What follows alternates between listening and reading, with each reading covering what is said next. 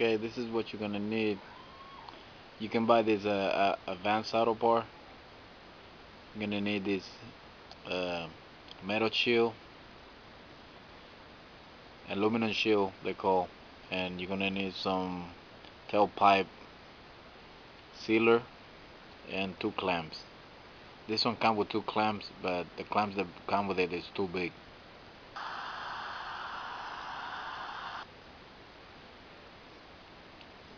And this is called tailpipe um, bandage.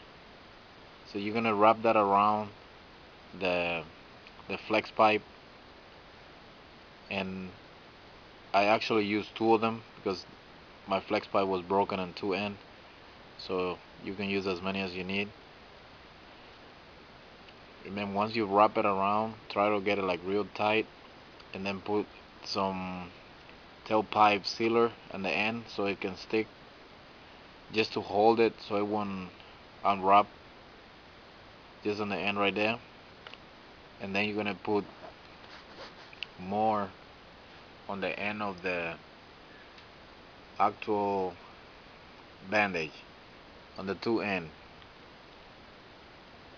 So when you put the metal shield, aluminum shield, it can hold real tight. And you're gonna put the shield around. You're gonna kind of sprinkle a little bit, and then you're gonna put the two clamp real tight, as tight as you can, and then turn it on.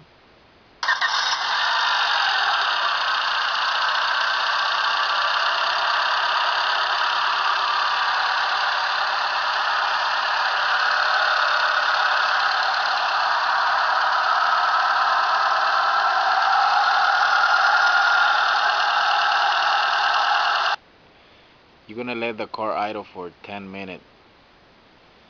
This is what you're gonna need: the muffler sealer,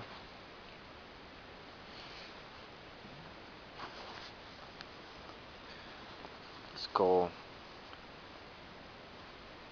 you can see, but it's called muffler and tailpipe sealer. This is what you're gonna use it in the end of the wrapping. And here is the shield come in this box. It's called aluminum steel, not shield, aluminum steel.